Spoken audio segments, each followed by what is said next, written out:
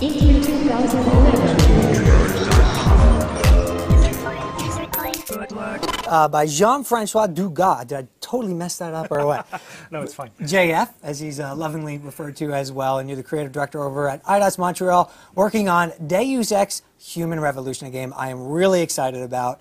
You brought us some gameplay to take a look at, so let's take a look at the gameplay here in just a second, but before we do, talk a little bit about where we're at with this game, Deus Ex, and what it's bringing that's fresh and unique for the genre. Right.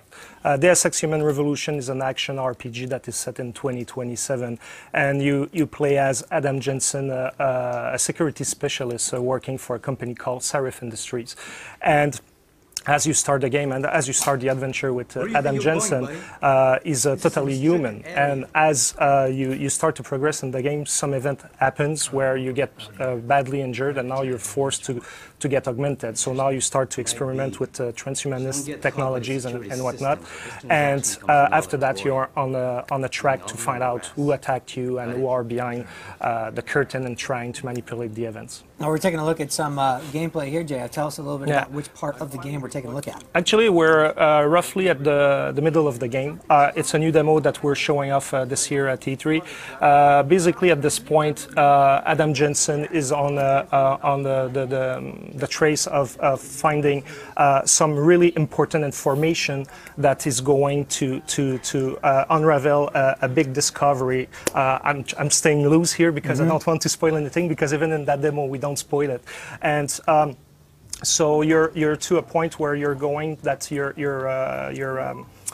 your quest is going to open up. Like now, you're going to see who are really behind the curtain, and you're going to start to trace those people and try to understand what's going on and stop them, basically. We're looking at a little bit of, what is this, a hacking mechanic going on here? Yeah, this is the hacking system.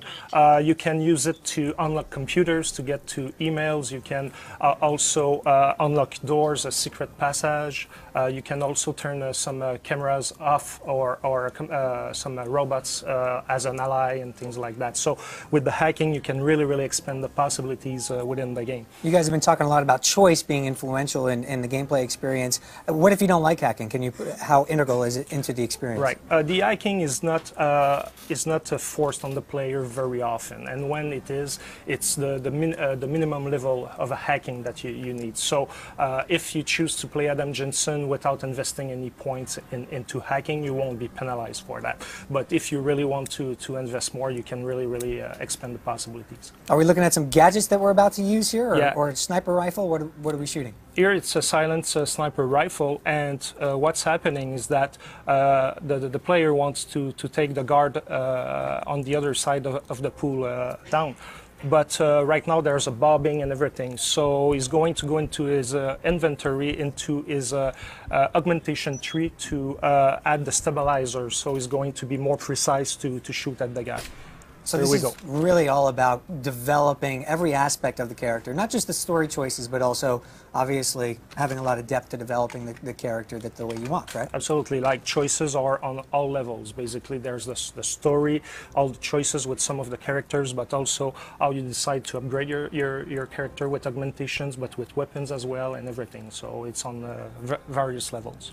Now, what if somebody's more action-oriented? Obviously, we've seen a lot of sneaking around, a lot of hacking, sniping, silent sniping. What if you really wanted to kind of go guns a-blazing? Is that an option as well? Yes, you take the machine pistol, the combat rifle, and you get some augmentations like the Typhoon system, and you just go. You still need to be tactical, though, because the enemies can be very brutal. So, but you can use a lot of heavy firepower to get the job done. Obviously, this franchise has been around for a long time, and it's a sort of a reinvention, also a reintroduction to people who haven't been around the Deus Ex franchise before. So what would you have to say in terms of appeasing fans of the franchise from before, but also introducing a new audience? I think this Deus Ex Human Revolution, it's a real successor to the original Deus Ex. We went back to the roots of the franchise and really tried to understand what were the core values of that kind of game and whatnot, and this is what we tried to reproduce in our own terms, like with our own references and everything. And for the new fans around, I think like if they're into action RPG, like story-driven games with a lot of possibilities and be very creative in the way they solve problems, I think it's going to be a game to look for. Have you gotten a lot of feedback from old fans of the franchise in terms of what they think about the look and feel of the game so far? Yes, everybody that saw it, like that, they were fans of the old game. They were like, okay, this is a real Deus Ex game, and for us, it's the best compliment that we can have.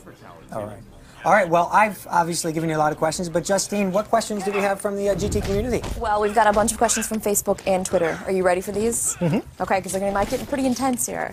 First one here from Lenny H on Facebook. Will we meet any characters from the first game? Probably, and if you watch the trailers that we released recently, you already see one. Mm-hmm. Ooh. Which the trailers are amazing, by the way. I got to give you a lot of credit. They're awesome. Will Deus Ex Revolution be able to have DLC later in the future? It's a subject that we're not commenting at this point. The only thing I will say is that we're really dedicated to take care of the franchise on the long run. Mm-hmm. Daniel C. on Facebook wants to know if you guys are planning to support the mod community.